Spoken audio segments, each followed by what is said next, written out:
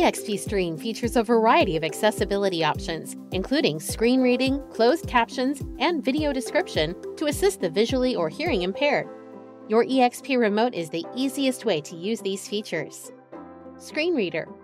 When the screen reader is turned on, a voice reads the selection currently highlighted on the screen, as well as additional navigation options or detailed descriptions. To turn the screen reader on or off, hold the Info button down for 2 seconds. Then press OK on Turn Screen Reader On or Off. Turn screen reader on.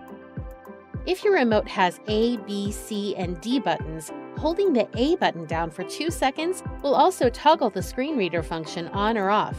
Dock back off. Closed captioning.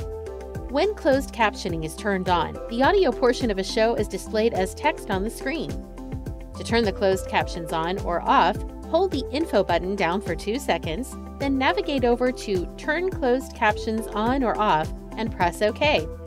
If your remote has A, B, C, and D buttons, holding the B button down for 2 seconds will also toggle the closed captions function on or off. Under the menu, inside Accessibility, you can turn closed captions on or off, as well as adjust settings such as font color, size, style, and background color. Audio tracks.